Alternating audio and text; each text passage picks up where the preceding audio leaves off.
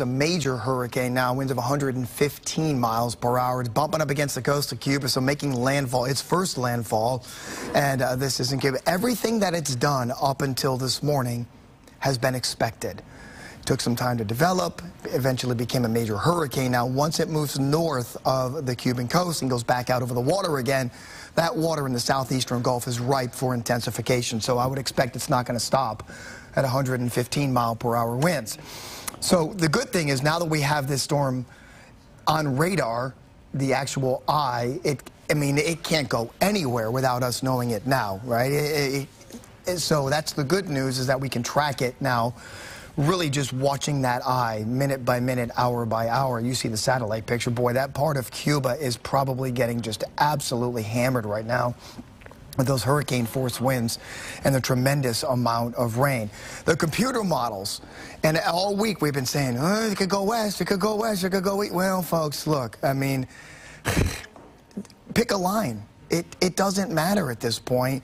Parts of our viewing area will be impacted significantly no matter which part of that, whichever one of those comes to fruition. Here is the official forecast from the National Hurricane Center, which brings it on shore now as a Category 2 storm. But as the storm begins to weaken, it's going to slow down.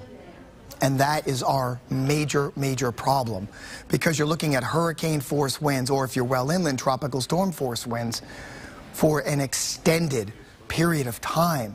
This is not going to be in and out of here in 6 hours. This is going to take a couple of days. So when you stall a storm or slow it down like this, the numbers go up. The numbers for the winds go up. The numbers for the storm surge go up. The numbers for the water go up. And therein lies our major problem. Now, if you're watching just to the north of Fort Myers, let's say you're watching around Englewood or Venice, and you're saying, hey, Dave, don't worry, this thing's heading up toward you. Tampa Bay, right? Listen. It could easily make it to that part of the cone as well. So don't let your guard down, please, if you live down there. Yes, the models are bringing it toward the Tampa area, but remember, it could also slink a little bit south and still be within that cone. Chances of us getting 40-mile-per-hour winds are 100%. It's going to happen. And rainfall amounts, this is my main concern.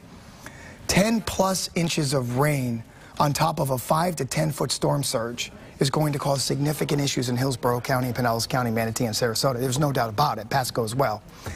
Hurricane warnings, Pinellas, Hillsborough, Manatee, Sarasota. Watches to the north. Inland, right now as we speak, tropical storm warnings.